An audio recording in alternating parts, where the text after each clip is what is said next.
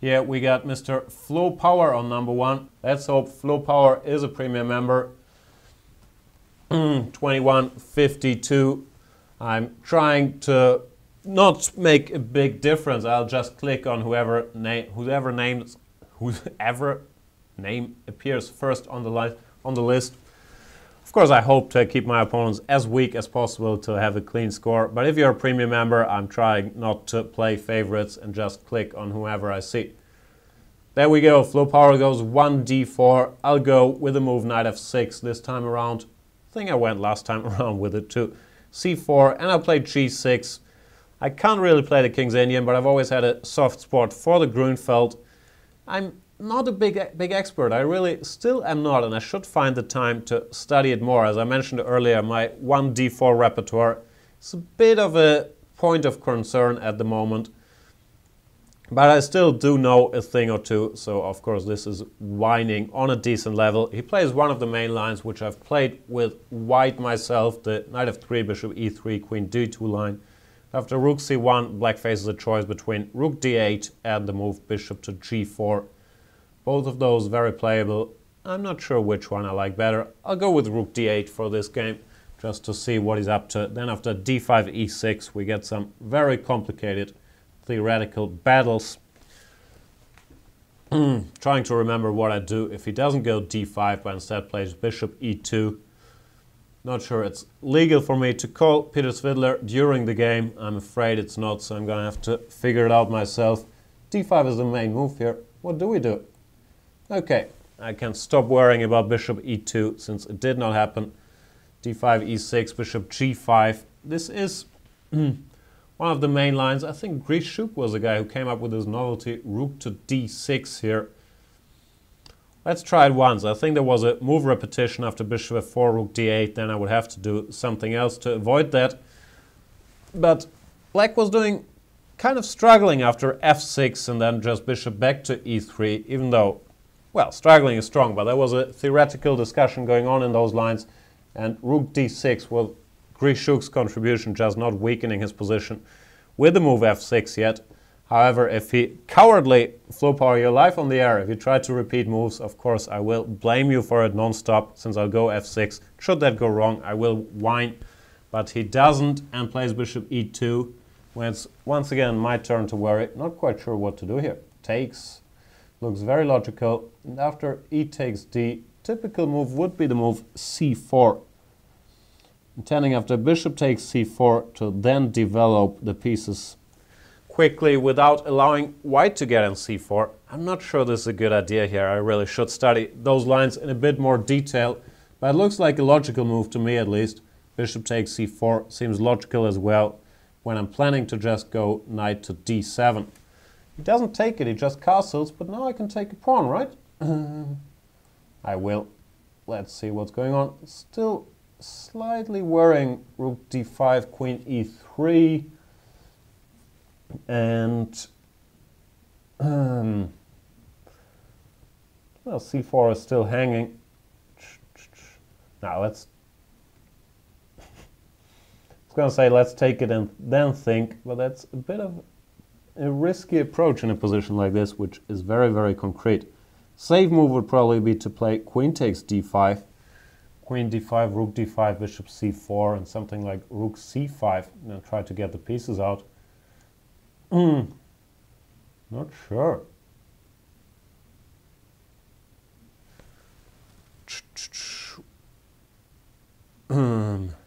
Yeah, I can't make rook d5 work. I'm scared. I'll go queen d5, which also looks a bit clumsy. I have to study that opening. Flohpower is winning the theoretical discussion here, no question about it. Rook c5, and it looks unpleasant, my position, gotta be honest, because my pieces are a little underdeveloped and my king is a little weak.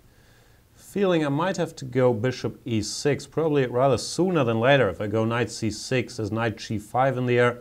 No, I'll go for bishop e6, which I'm not thrilled to play because I'll end up with a weak pawn on e6, but it looks like the most sensible way to get the pieces out.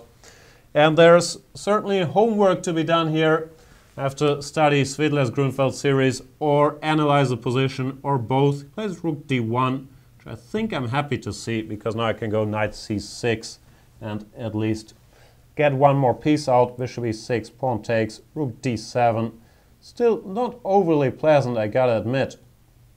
What do I do after rook d7? Could play b6, that's the most ambitious. It all feels a little loose, but yeah. Let's try it.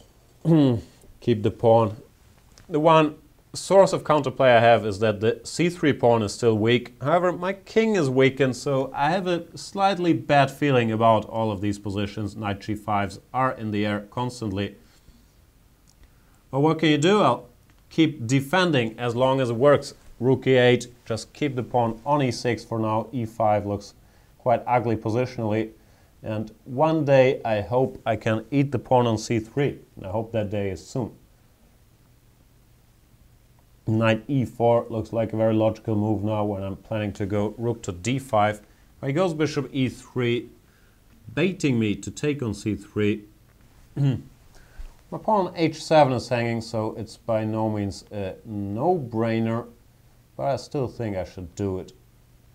I'm not losing material, it seems like. I have some knight to d4 trick if he takes and goes rook to c7.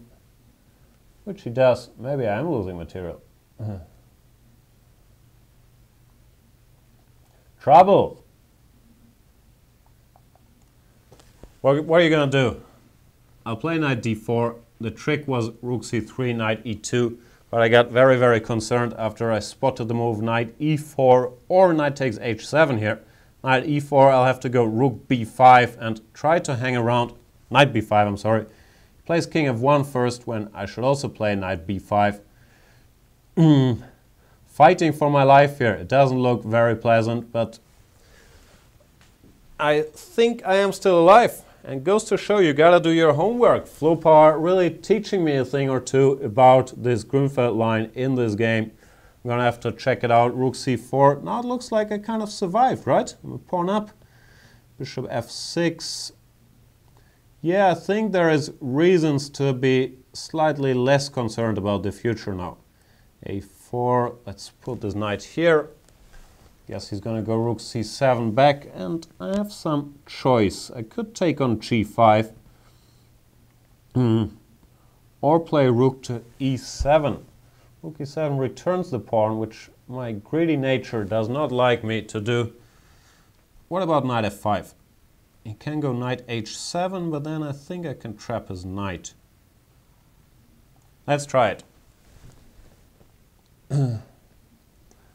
Should probably go knight to e4. And he does. He's really playing well, this guy. What are you going to do? Bishop e5. Rook takes a7. I'll take on e3. Maybe I can get away with taking h2, but no, I don't think I can. So I should try to activate my rook. Bishop h2, g3. Looked a bit dangerous. Rook e7. Try to chase this knight away, which is very well placed on e4. I'm going to have to become very quiet briefly because I'm also running short of time. Flohpower really putting me under a lot of pressure here. You're aware there's a live show. It's all fun and games. Don't play so well.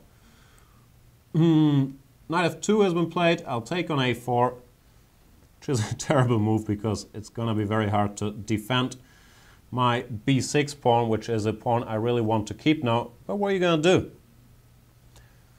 do? Nah, can't go too crazy passive. I'm going to have to go for this. Yeah, I did not achieve any advantage. I hate to admit it, but it is the truth. King g7. I'm going to have to speed up a little bit from now. Yeah, king g7, terrible move once again. Sorry if I turn real quiet, but I don't have a lot of time left. Of course, I could chicken out and offer a draw, but that will not live up to my promise of crushing everybody.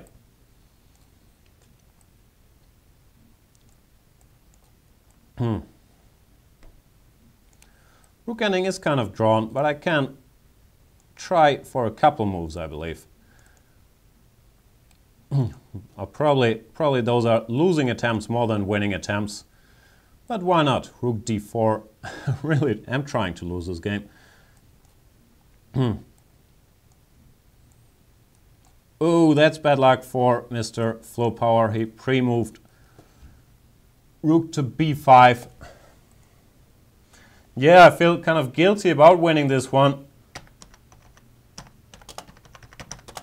So I will write a written apology. That was a very good game and I suffered through most of it and it should have ended in a draw. But what are you gonna do? I don't think I was being very unfair there. I honestly tried to make some winning attempts in the rook ending, but tremendous game by Mr. Flohpower. Oof, almost need a breather after this one, but no time. Let's see who's next. Until recently, chess was like this. Chess24 brought you this. Live interactive broadcasts from top tournaments with computer analysis and video commentary by the likes of Jan Gustafsson, Lawrence Trent and Peter Svidler. A play zone where you can take on opponents from all around the world 24/7. Interactive beginners courses ensuring you pick up the basics fast while having fun. A tactics trainer to sharpen your chess by solving puzzles adapted to your level. Hundreds of interactive videos letting you watch and learn from star players such as Vichy Anand, Peter Svidler, Paco Vallejo and Hu Yifan. You've given up on that outdated computer? That's why there are more reasons to use Chess24 on mobiles and tablets. Full playzone access, including pre-move. A tactics trainer so you can stay sharp wherever you are. Computer opponents you can challenge even when you're not online.